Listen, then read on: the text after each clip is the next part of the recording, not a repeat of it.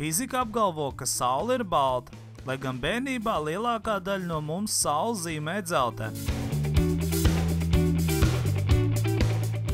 Mēs ikdienā Sauli redzam nevis baltu, bet gan citā krāsā atmosfēras dēļ.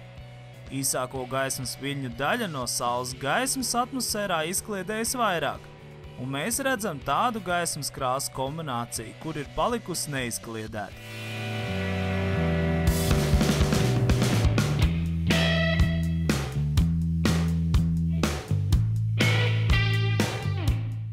Ielej caurspīdīgā taisnstūra veida traukā ūdeni un pievieno pavisam nedaudz piena.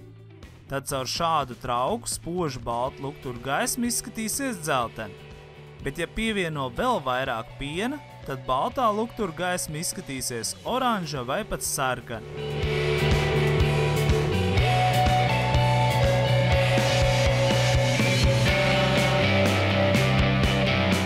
Dienas vidū Saules gaisma ceļo caur atmosfēru gandrīz perpendikulāri Zemes virsmai, tādēļ tā izkliedējas pavisam nedaudz.